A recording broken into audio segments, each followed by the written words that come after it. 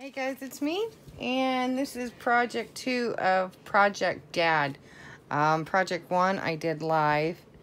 So this one is the one I did live, and if you want to see how I made it, you can go to my Facebook page at Charming Custom Crafts, 3 different words. Anyway, so here is the card that I made live. Super cute. It has 5 mats on it.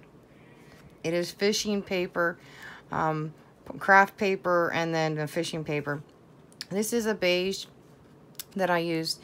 I used 2 different Tim Holtz ink to give it that like moldy, rustic look to blend in more with the color in the back, which has all these colors in it. So I used my shimmer pigments.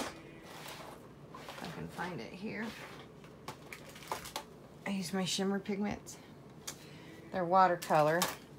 And I used some eyelets that were brassy. And I went with that color eyelets because of the fact on bobbers you'll see little bitty beads that are brass.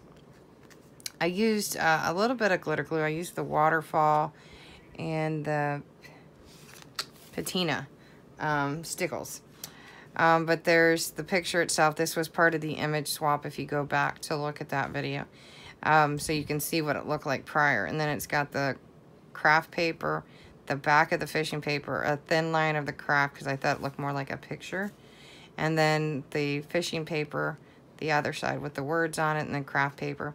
I did use the Tim Holtz. I had all this stuff sitting here. I used the Tim Holtz dauber. I know I put it back.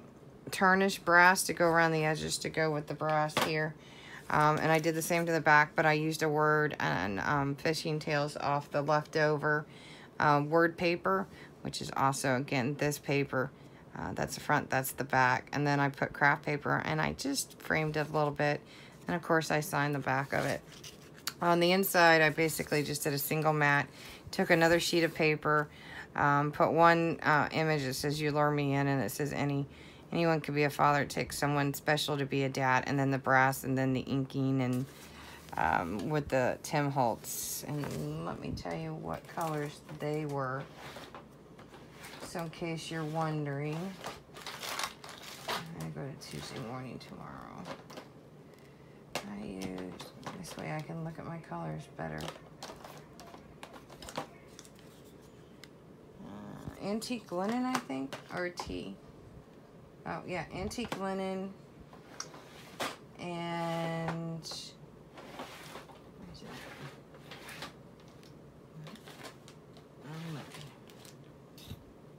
picket, was it picket, field pick, and mowed lawn.